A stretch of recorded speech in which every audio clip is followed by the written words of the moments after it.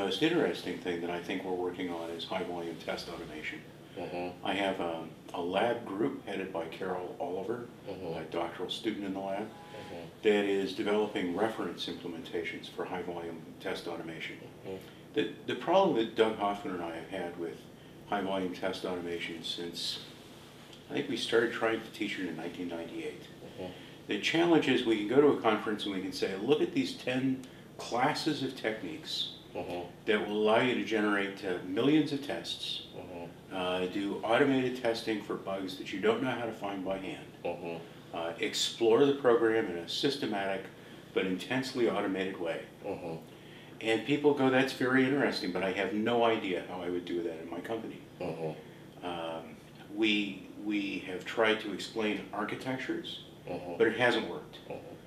What we're now in the position of doing is creating examples of each one of the types of techniques, and we'll release open source code.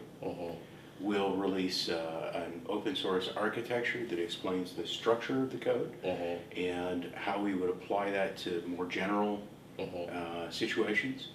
And our hope is that at that point, some of the folks that have gone, I just don't know how to do this, will have an example, maybe 2 or 3 examples, and be able to say, okay, now either I could write the code fresh, or I could use a tool, Test Architect, Selenium, Water. There are a variety of support tools for this kind of thing that you could use, but you have to know what to do with the tool. Right. And so figuring out how to teach basically software design and implementation to assist testing is, I think, where we're headed. Very good. And can you define high volume testing from the methodology standpoint? What does that mean? In most progression testing, you handcraft each test. You come up with a test and you say, I want to run this many times. Right. A human designs it, a human codes it, right. A human runs it the first time to debug it.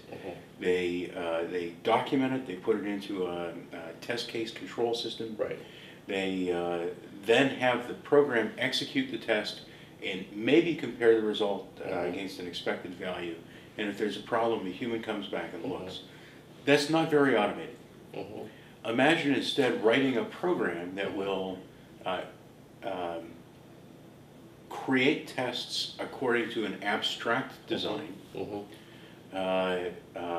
archive the tests, run the tests, compare the tests to some kind of oracle that you've created, and report the results back if necessary, in summary form, of course, but individual results back to a human if necessary.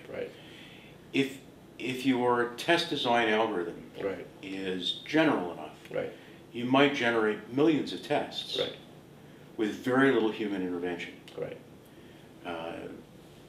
There are a lot of questions that we don't know how to look at by hand.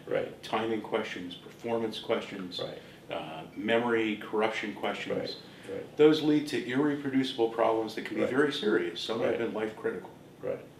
That's I think this is a fascinating area that I have a lot of interest in as well, in terms of we're going toward having some intelligence in automating the design of the test. So because what we are doing, or what we have been doing with automation, is very much manually keying and creating a script of the test. However you do that, maybe you have a better way to do that, but you're still manually keying a step at the time, and that is not scalable, it's not sustainable. So we have to have a better approach of, like you say, building the test cases on patterns or some algorithms, and then use some sort of oracle to create massive number of test cases. And then on the output side of that, I mean, you also talked about the exploratory automation, which is again using oracle of some form to check for the possibility that